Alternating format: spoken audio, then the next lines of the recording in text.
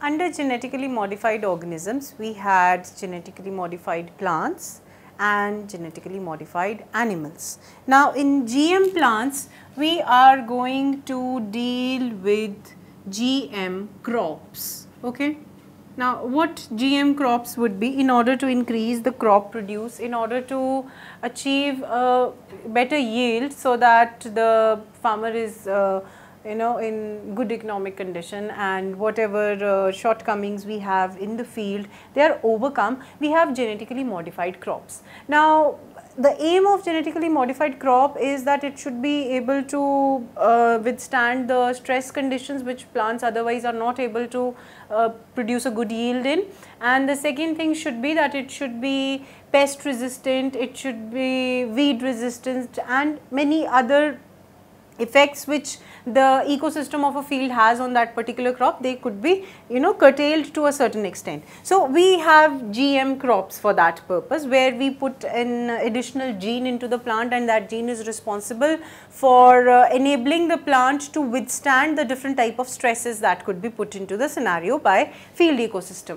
Now, we have the example of certain crops where yield was increased. We have an example of certain crops where the abiotic stresses, pardon me for that, where the abiotic stresses could be well met. Now, we have a certain category of crops where we deal with pests. Okay. Now, the pests are such organisms which are going to eat away your crop. When your crop would be eaten away, the farmer will be in distress because the yield would be low. Now, these pests had a conventional method of their control, and that was pesticides. And you might have heard lately in newspapers that pesticides are not good for health if consumed. They are causing things like biomagnification in the fields. They are responsible for a lot of agri pollution that is coming into our houses. It has reached our houses and veins. It is well entrenched in our bodies now, those pesticides which were used in the green revolution. Now, with the technology advancing and coming to our doorsteps, this biotechnology, we have a mechanism where this pest control could be carried out, but in such a way that the organism which was to be eaten by the pest itself is providing the resistance. You do not have to spray external pesticide, some chemical that is made in the industry. Instead, you make such plants in the industry which have an inborn pest resistance. Alright.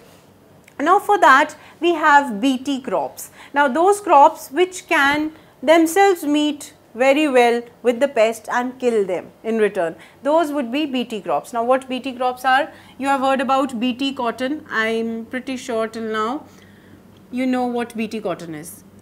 In our country, we have only BT cotton that has been legalized, that can be put into the fields. Rest of the BT crops, they are still under field testing, and paperwork is being done by the government so that all those ethical issues are taken into consideration, and then it would be introduced. There are crops like BT mustard, there is BT brinjal, but only BT cotton has found its way into the fields. BT mustard, BT potato, all these crops are somewhere in fields, and their field tests are being done to ensure that once they have been introduced into the agriculture, they are not putting any adverse effects on the ecosystem. And mind it, there are very few countries, I guess not more than 10 countries on global scale which have actually introduced the GM crops into their countries, okay, into their agriculture sector. So, you can very well imagine that, yeah, they have some sort of ecological implications which bring some adverse effects, and that is why they are being studied and their field tests are being done. But before coming to that point, you must know what these are, what BT cotton is. This thing, this is the fabric which makes most of your clothes. What is this thing? This is derived from Bacillus. Now, Bacillus is a bacteria, the name suggests, and this was the genus name, and this is the specific name. Now this is a bacteria which produces a certain category of endotoxins. Now those are endotoxins, and the category of endotoxins is crystals. Okay. Now from crystals we have taken the word cry. Remember this word, okay? Cry word has been taken. Endotoxins, cry type of endotoxins. There is category of endotoxins. Cry is the crystal type. We have to deal with cry endotoxin which this bacteria produces. Now what we have to do with these endotoxins? We want a genetically modified crop. That means we want a cotton that will have the genes responsible for producing these endotoxins. So this is our field of study, that there will be a cotton that will be produced in the lab.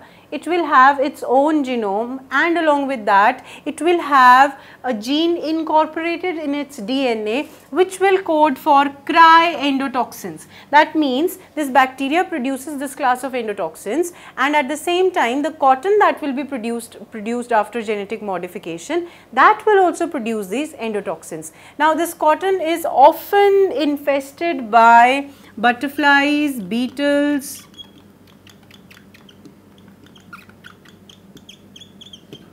lepidopteran insects,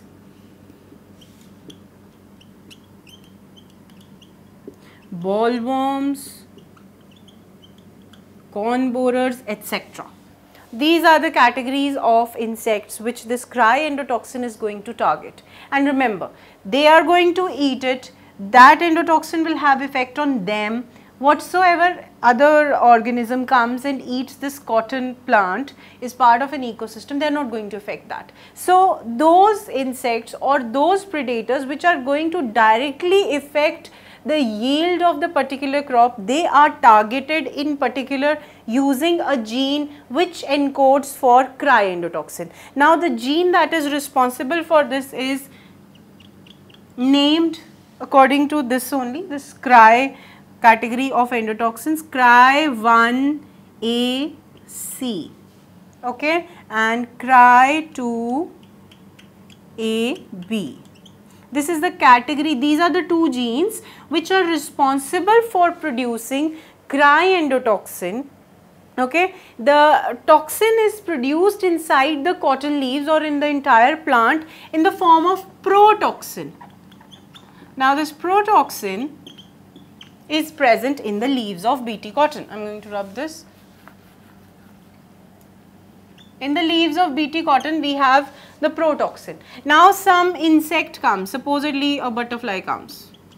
Please ignore my line diagram, whatever. This insect comes and it feeds on this particular part of the leaf. It eats it. Now what will happen when it eats it? The protoxin would enter into the gut. Okay. Inside the gut of the particular insect, this protoxin is going to come in contact with the brush bordered epithelium of the intestine, and this protoxin would get converted into proper crystal toxin, and when it comes in contact with the alkaline pH. So the protoxin is converted to real toxin when it gets alkaline pH of the gut of insect, target insect, okay. Inside that alkaline pH it becomes the toxin, it forms the crystals. Those crystals, they create pores inside the intestinal wall of the insect. Now once the pores are created, insect is going to die, and these insects are targeted. So you see how target specific we have got in the term of pesticides, like we had the example of DDT. When you sprayed DDT in the fields, it was supposed to kill all the pests that were found, okay, because it was a strong chemical. Not just the pests, it later on got biomagnified in the lakes and it killed the birds as well. The bird population was declining as a result of that pesticide. So we get to know that these Bt crops are targeting the specific insect. So we had the example of BT cotton, where we had the cry genes which were responsible for tackling the problem of corn borers and cotton bollworms. These two genes were responsible for producing the cry endotoxin inside the gut. Okay. So this is a genetically modified crop. The cry gene has to be incorporated into the cotton plant's genome, and then it produces the toxins inside the gut of the pests which come and infest the plant. Now, because we have talked so good how specific it is, we have to take into consideration one minor point. As in the beginning I told you that this is the only single crop that has been introduced into our field ecosystems. Apart from that, another thing I told you, that very few countries globally have put into use these genetically modified crops. Now, what is the reason that all these countries and all these people, they are stepping backwards somehow or they are not completely enthusiastic of introduction of these GM crops, though they appear so target oriented and very well meet our needs that we seek from a crop, good crop, and for a good yield, of course. What is the reason? The reason is that once this has been introduced into the ecosystem, again the same thing I would say, that in the lab the situations and conditions are different, but when it has been introduced into an ecosystem, ecosystem is a totally and completely holistic unit. Okay, all things are interrelated. So supposedly you introduce BT cotton, you have a cotton variety which is completely new to all these insects. They are also living organisms, they are also going to develop some sort of resistance. So with time we have seen that toxin resistance is developing in these insects. All right, they are developing an internal resistance. Okay, so not just those insects which feed on these insects, they are also harmed. So in a way, though it was quite specific, but once put into the ecosystem, it can have adverse effects. So this was all about the GM plants and specifically the BT crops that we had to discuss. With reference to BT cotton, we got an idea what all other BT crops would be targeting at, what is the purpose of introduction of these BT crops, and the shortcomings that we had discussed, that also we saw. We are going to see other aspects as well in terms of shortcomings of these genetically modified plants when we study about ethical issues in next